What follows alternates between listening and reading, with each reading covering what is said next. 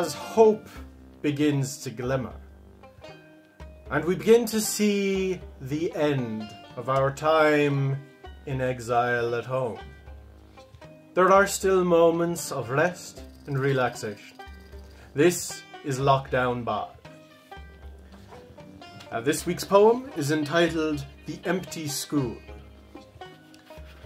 I am alone among men, tonight I am joyless, left desolate after the others, finding no food of gladness. I do not understand these speakers who speak our mother tongue. I can find none that I know, for I see no one like myself. Every full encampment is to me the same as a desert after my comrades. Yet it would be crowded to me if there were but one poet within. The three forges wherein I was wont to find mental delight, that I cannot visit these forges wears away the armoury of my mind. The house of memorizing of our gentle lads, it was a trysting place of youthful companies. Embers red and shining, that was our forge at the first. The house of reclining, for such as we, the University of Art, poetic cell that kept us from beguilement. This was the great forge of our trained unriff.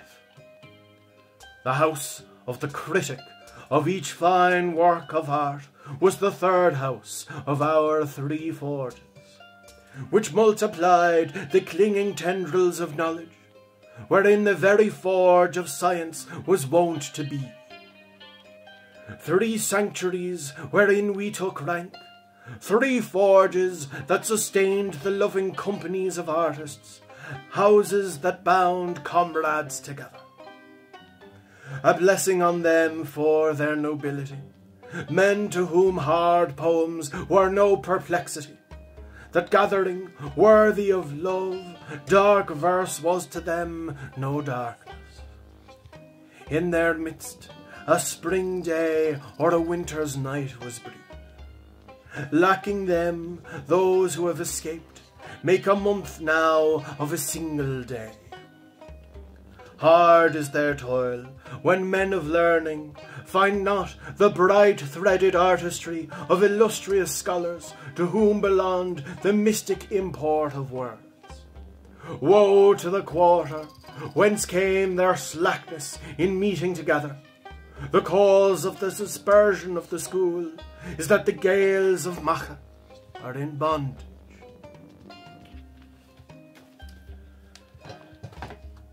You may notice a theme in some of these poems surrounding the decline of bardic poetry as a result of colonialism and colonization. And this feeds into that. The bard here, the poet, is lamenting the fall of a school, the school where he was educated and possibly would have taught in. The final line, the school is the cause of the dispersion of the school is that the gales of Macha are in bondage. This likely refers to how many of the bardic schools were being shut down, being gotten rid of, outlawed under colonial rule. I hope you have enjoyed this poem. Thank you for listening.